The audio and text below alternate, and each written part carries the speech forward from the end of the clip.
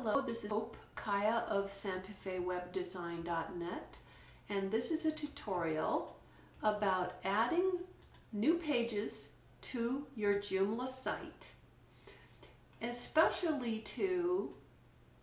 we're working with SantaFeCommunityYoga.org, which is a fun yoga site in Santa Fe. It's a great center.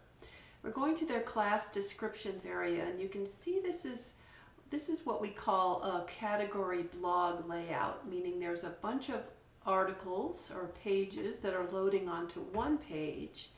And so this is a list of all the class descriptions. And let's say you wanted to add a new class description, say this one, which I have opened in my Pages software on my Mac. It could be a Word document. It just could be a text file.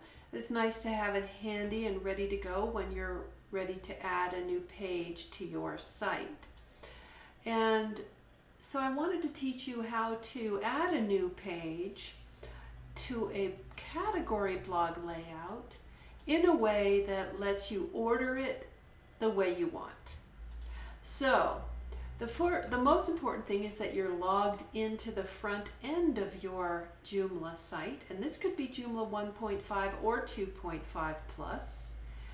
And you can see that I'm logged in because I've got all these little pencil icons, and when I roll over them, I see that if I click on it, I can edit that article.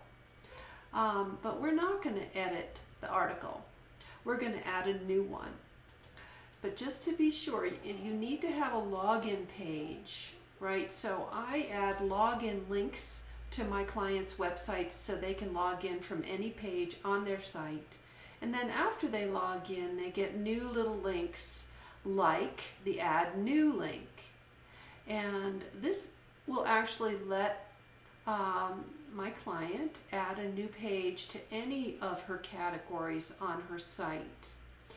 And we're going to add the Yoga Playground class description. So we're already logged in and we're ready to click the Add New. I'm going to go ahead and click it.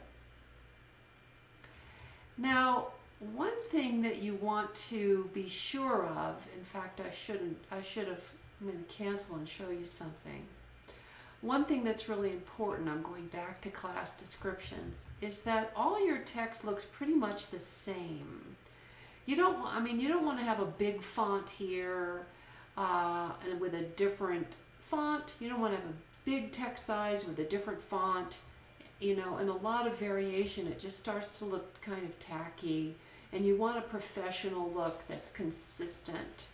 So you might be copying from a file that you've been given by a yoga teacher, and it may have different fonts and different indentations, and you might want to be careful not to be reproducing that on your site, because you'll end up with a really hodgepodge looking site. So I want to show you about that. So once again, I'm going to scroll to the bottom. I know I'm logged in because I have these extra links, and I have the little pencil and paper that would let me edit any of these other articles. So I'm going to add new.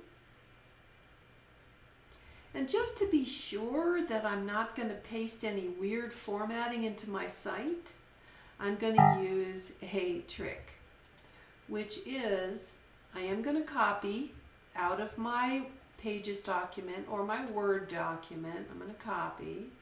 Then I'm going to go over here to the body of my article, my new Submit an Article page with the editor that's opened up.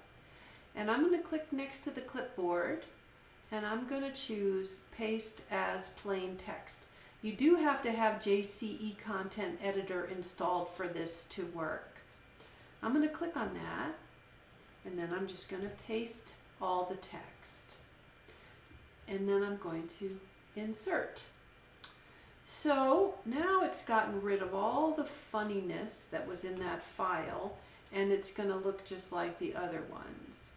Well, I've got the title here. I'm going to take it out and put it in the title tag. And then I'm going to delete the space above the first paragraph just by putting my cursor there and hitting delete. And then I'm going to make a better paragraph return space between the two paragraphs. So I'm going to put my cursor before the while and then hit delete and return, and you can see that it just pushed it down, which is nice. Now the next thing you want to do is scroll down and look at what's here. And you can see that the new article defaults to the first position, but ordering can be changed after you've saved it, okay? That's important, so we'll look at that again later, but you need to choose the right category. And we're putting this in the classes section and the class description category, okay? And then we also need to put a description in here under metadata, because this is important for search engines. So I'm going to take the first paragraph, copy it. You don't need much. Whoops, I'm actually going to use my edit copy, or Command C or Control C works better in Firefox than the right click in Joomla. And so I've copied the first sentence and I've put the pasting it here. So this will show up if somebody Googles yoga playground and this page shows up in Google. These sentences will show up under the link. Of course, it'll be probably truncated, but that's okay. I mean, you can be very careful and shorten these. I believe it's 150 characters. But you don't really have to. In the keywords area, you could put yoga playground here. You would only do little phrases here. Now, the plus side to that, you might do yoga class. You don't want to do more than one or two things. And the idea is you're thinking of what are people Googling? What are people Googling? And then you would put that phrase in here. But you really want to be sure it's a good niche. You're not overdoing it, because then the search engines will ignore you if you overdo it and stuff this field with a lot of phrases. Google, in fact, doesn't look at that at all. So I often skip it since Google is the main player in the search engine department. Okay, so let's look at what we've done. We have put a title here. We have put the body of the message here, of the page here. And then we have scrolled down. We've made sure this is a Joomla 1.5 site, so it has sections and categories. If you're in Joomla 2.5, you will just have categories. And so we picked the right section and category. And we see that we can order it later. We copied the first sentence of the body of the page into the description, and you can be much more involved with this description. You know, if this page shows up in Google, you want people to click on the link, and so this sentence here, or a couple of sentences, is what convinces people whether to click on it or not. So you want to make it enticing. We've got a couple phrases in our keyword meta tag, and we're ready to save. So I'm going to save it.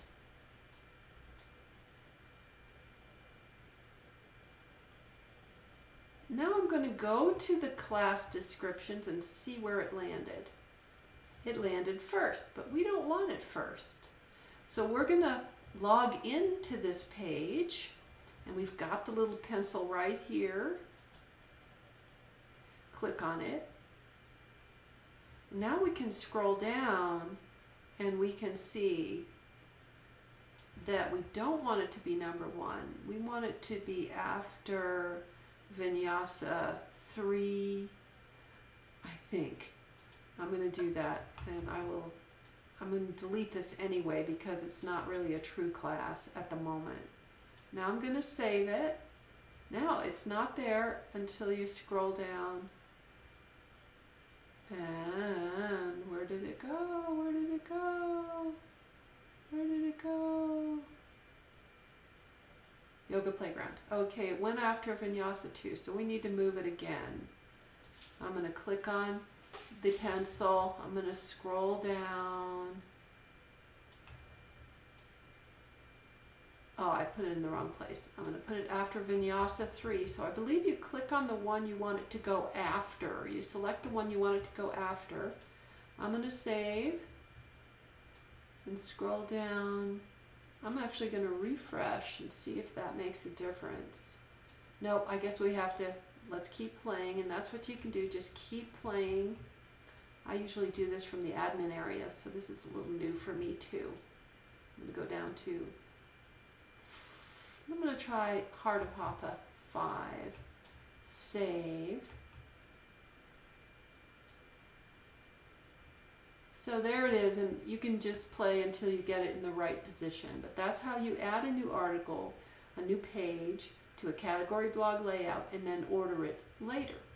So have fun adding your new content to your category blog in an order that you want. Now the important thing is that the blog itself was set originally so that these items show up in the order you want them. If you set up the blog so that they show up alphabetically or by date, most recent first, say, which is common for a true blog, then this probably won't work, this technique I'm giving you. This only works if the menu item, class descriptions in this case, was set to load the pages in the order that you give them, okay? Which is separate from the alphabetizing or date. Okay, enjoy Joomla. And again, this is Hope Kaya of SantaFeWebDesign.net.